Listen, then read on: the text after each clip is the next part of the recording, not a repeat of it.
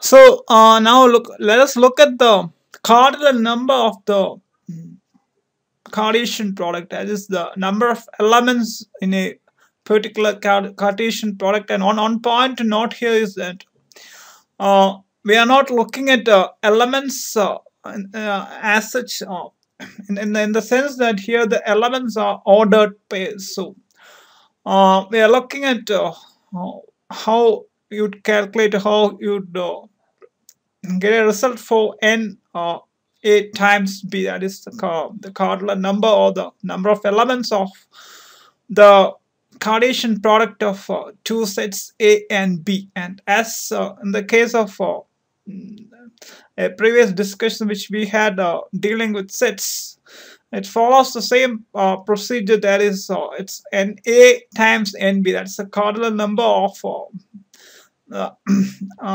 elements of set A times the cardinal number of the elements of set B. Now, what about n sets? That is, what if the elements of a particular set are countable and n set the nth number? That is so. What if the set A has not the point that to avoid confusion and to understand the whole concept in a clear manner, we have given two different notations. That is, the last element of set A is AM, the last element of set B is BN.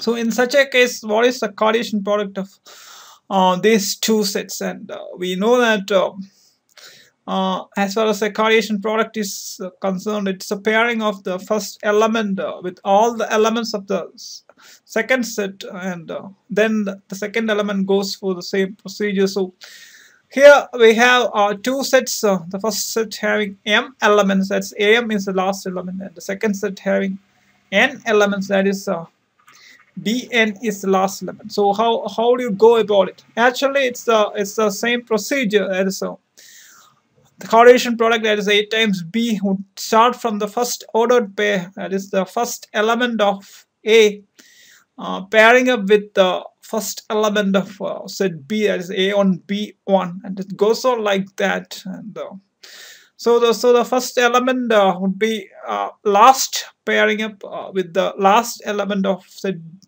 B, that is A1 Bn. So we can see that as the procedure continues, we reach the last ordered pair of the entire series, that is the last element of A pairing up with the last element of B, that is AMBN. Now let us look at the whole process in another manner, and this is one of the key ways of representing relations. We'll be looking into a lot of cases, both in the theoretical section also, and also in the problem section to understand it better. So first we are dealing with the ordered pairs of the first element of set A, and the blue coloration indicates the first ordered pair of the entire set of ordered pairs, that is A1 B1.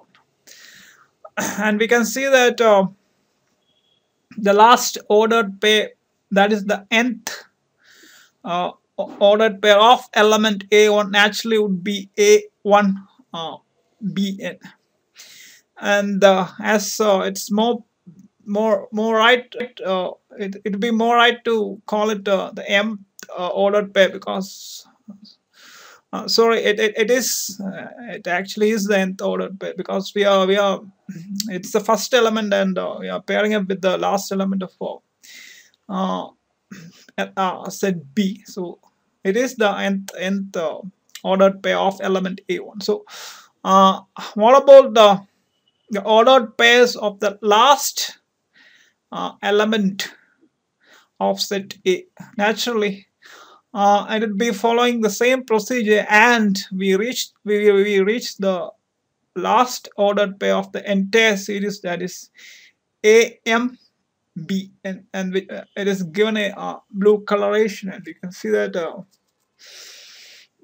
that would be the nth ordered pair of the element AM. So if you look at the entire Cartesian product, the first ordered pair would be A1B1 and the last ordered pair would be AMBN.